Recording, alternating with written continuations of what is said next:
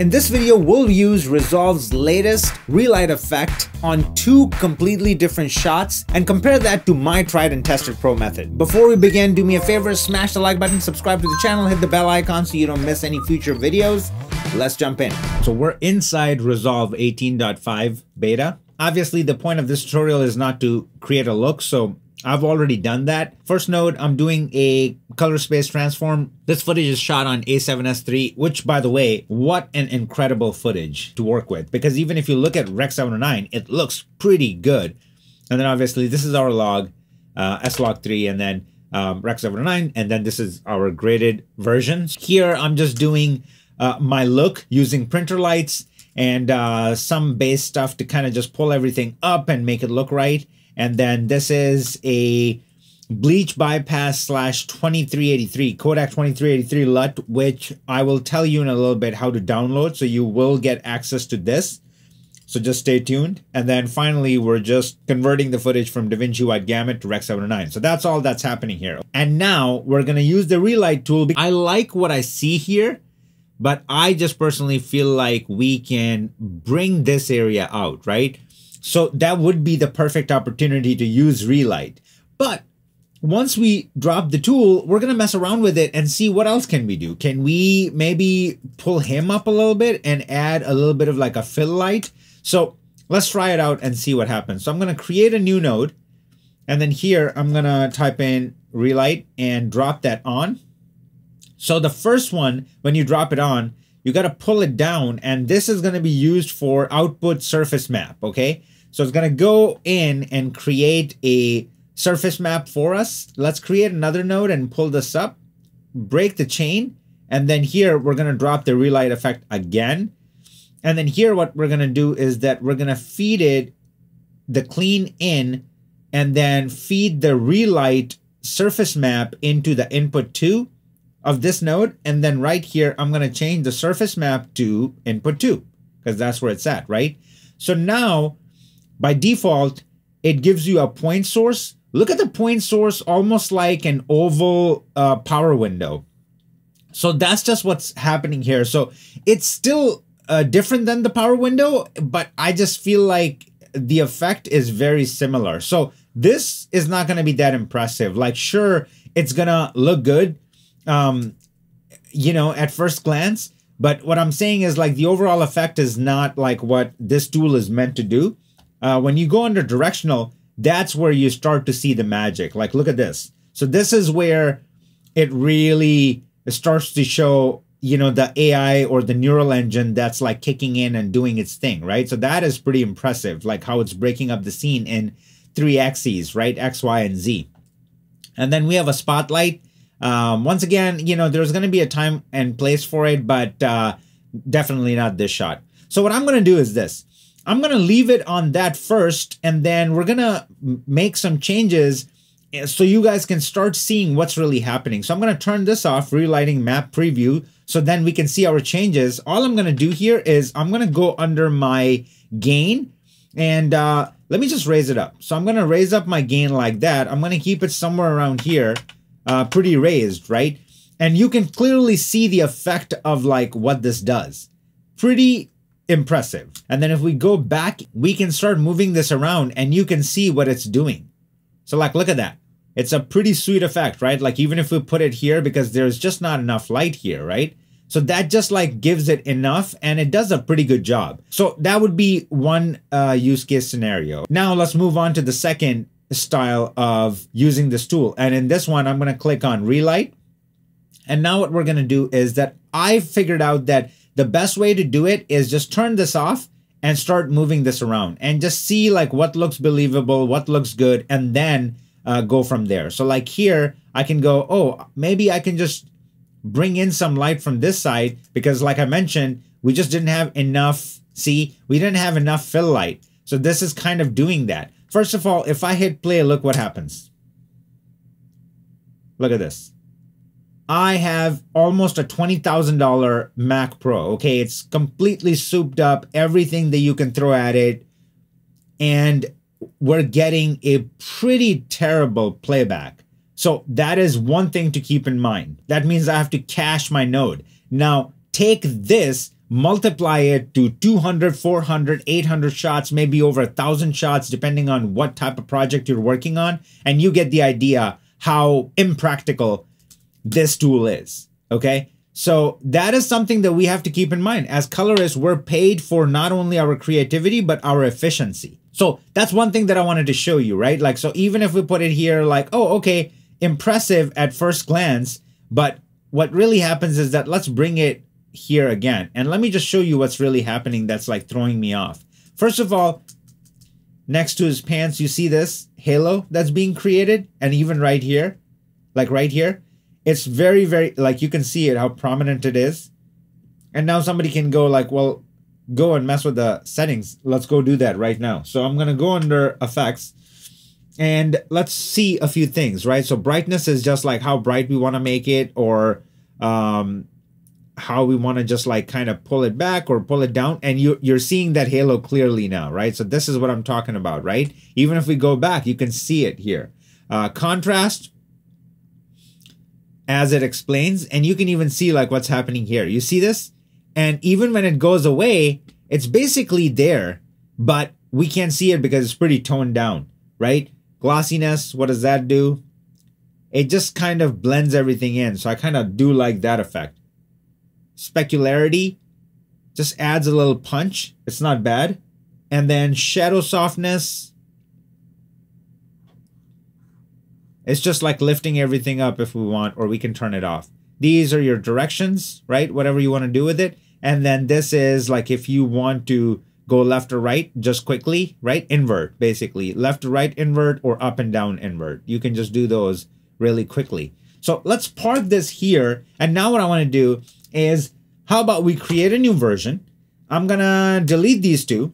And what I want to do is I want to go back here, and this would be my approach to attack this shot. So I'm looking at it. Yes, it's a little contrasty on the low end. I want a little bit more information. So now we're going to use the tools that pro colorists use. So in this case, what I would do is I would go under my HDR palette, I would go under my shadow, and I would pick it up by half a stop.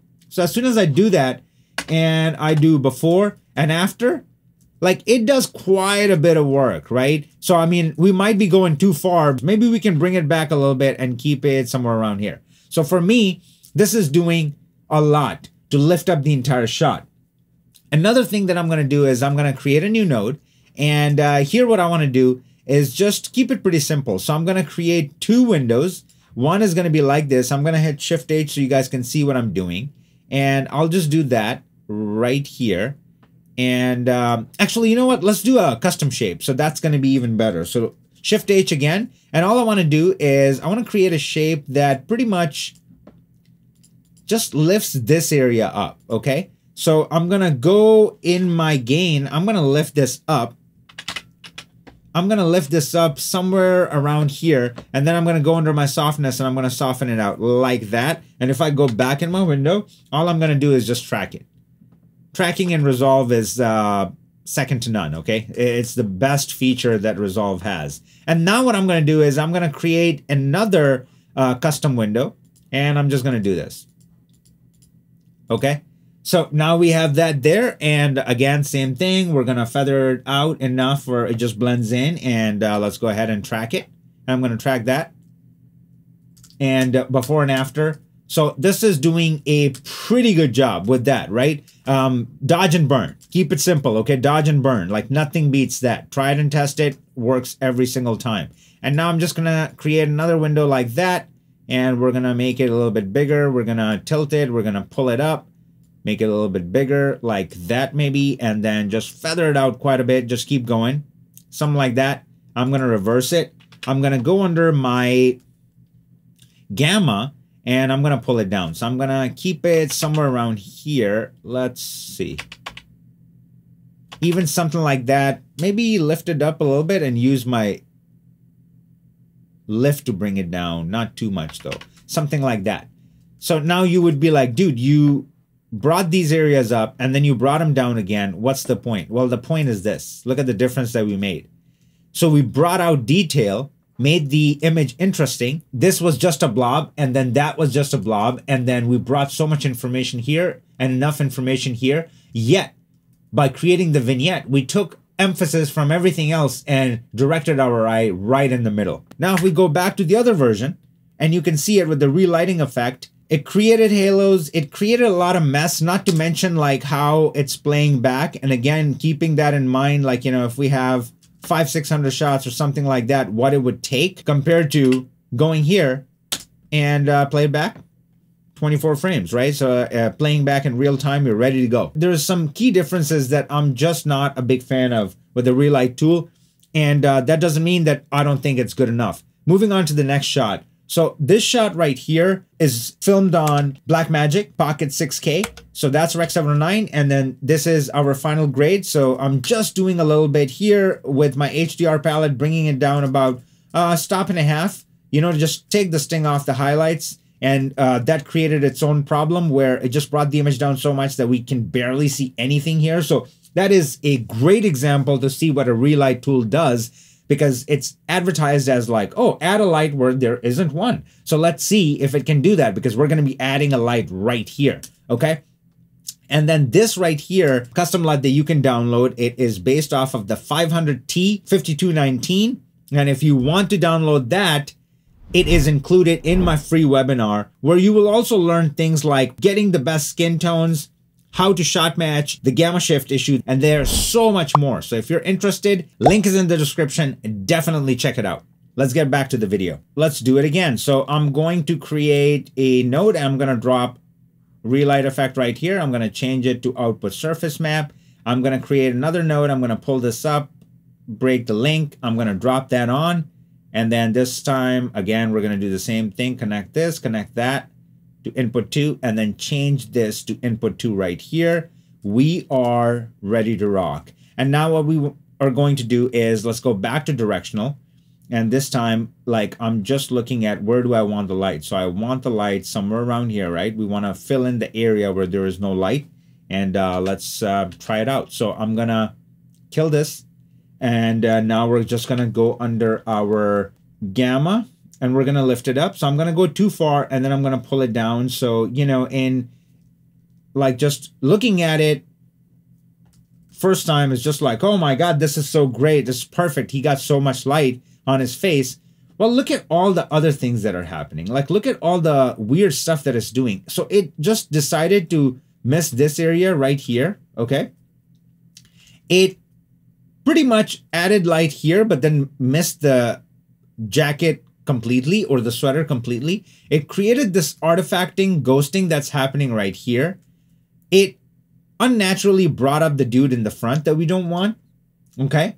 So it manipulated the image so much that I know by experience that stuff like that never, ever, ever, ever flies. Okay. When you're working on a project and you mess with the DP's image and their look this much, they're going to freak the F out. Not to mention, another thing that's happening is that there's a little light flickering that's going on. So let's play it through. First of all, again, it's going to be playing in 1 to 2 frames.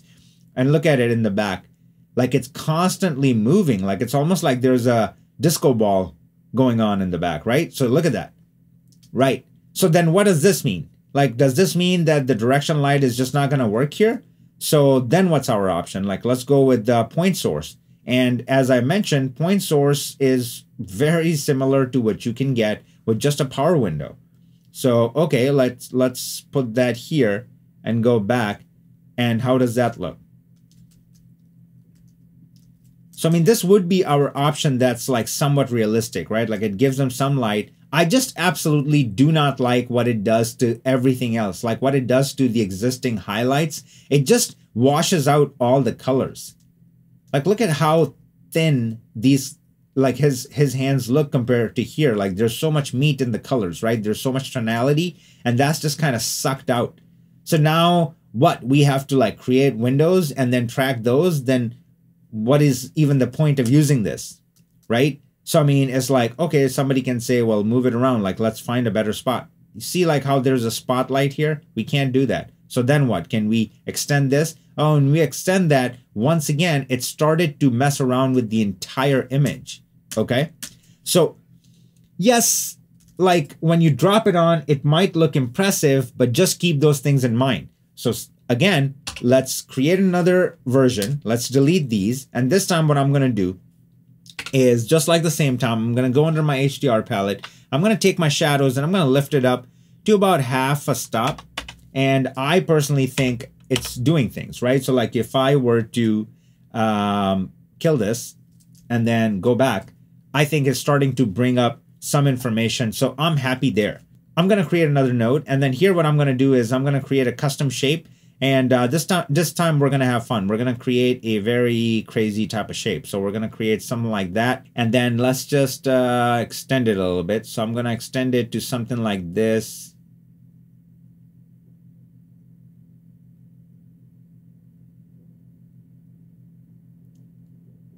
Okay. We're going to see if this doesn't work. I'm going to go in there and I'm going to mess with it, right? So I'm just going to go here in my gamma and I'm going to lift it up like that. And then we're going to take the softness and we're going to blend it. And then I'm going to pull my gamma down a little bit. So we're going to keep it maybe somewhere around here. And let's go ahead and track it. So I'm going to track it back. I'm going to track it forward. Okay. And so check this out. Look at this compared to this right here. Look at how much of my image got manipulated. And like I mentioned, this is going to freak every DP out, okay? Skin tones are out of whack. Things are playing back at 2 frames a second compared to right here. Everything stays exactly how it's supposed to be. Look at like the guy in the background. Everything, like look at this. Look at the hands, right? Everything looks so good. And just by the tried and tested dodge and burn, we brought out exactly what we wanted, and we got the results that we were after. The moral of the story is this: focus on the basics and perfect that over getting distracted by all the new tools and plugins. If you enjoyed this video, then do me a favor, smash the like button, subscribe to the channel, hit the bell icon so you can be notified about future videos. Thank you for watching, and I will see you in the next one.